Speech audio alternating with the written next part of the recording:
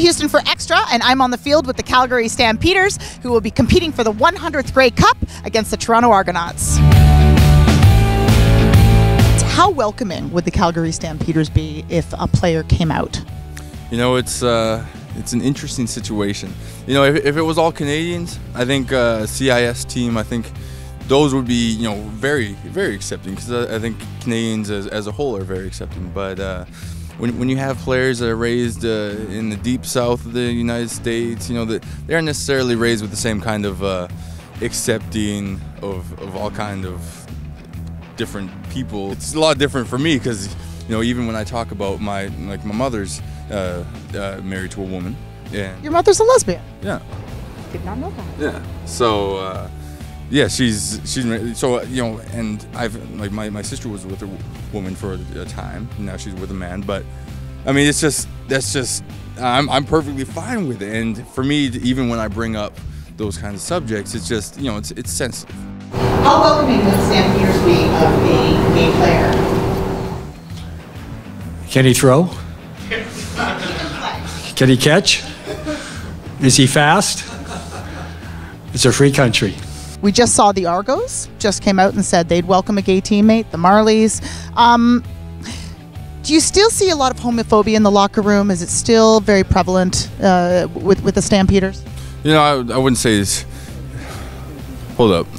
We got to talk about something first before... Okay. The Argos didn't say that, did they? This Argos Toronto Argonauts? Yeah. Because that's a lie. That is a lie. Anyways, okay. Why is that a lie? Because it's the makeup of these locker rooms is just, I mean, you have lots of Canadian guys that would be completely accepting of it, but it's not. A lot of people are very uncomfortable with it in the locker rooms. It's all fine for a player to say we would welcome a gay player, but the reality is, pro sports is still a very homophobic place. Absolutely, and you know, since we've done that, I don't want to, you know, say the Stampeders are any more homophobic than any other CFL team. And in fact, the homophobic might even be a stretch, but it's just, you know, when you're educated a certain way. Do you think there's still homophobia in sport? I've never even thought about it, truthfully.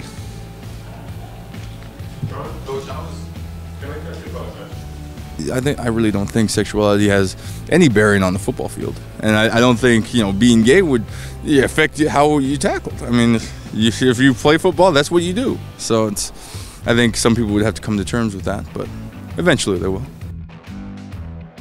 Do you think gay positive players like yourself, is it their responsibility to say something and to speak up and to maybe tell other players that homophobic language, sexist language isn't cool? Yeah, well, I mean, my teammates know. You know, I don't really say too much to when people are talking about stuff, but there's certain words that I really don't like being used, and you don't need to use slurs like that, and you know, so I do speak up. I think it is a responsibility of, you know, any human being to, you know, stand up for the rights of others. Talking about a gay player and how welcoming a team would be to a gay player, is that like the first step, and then we can talk about maybe a transgender player, or is it all one? Is it all one conversation? I would like it to be one conversation, but I think it takes another step. If it were a former woman that became a man, that would be, you know, it's treated one way. But if it was a man that became a woman, I mean, I can't really speak to that because, you know, I've never been on a team with a woman before. So it's an interesting situation. I would imagine it would take a little bit longer for people to be, you know, fully comfortable with that. So what advice would you give to an LGBT youth who maybe looks to sports and wants to get involved, but they don't see any role models? What would you say to them? I would say just, you know, become your own role model.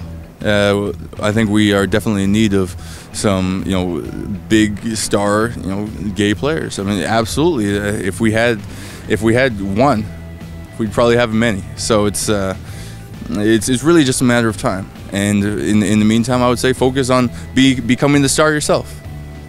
Kicking that closet door wide open. Yeah.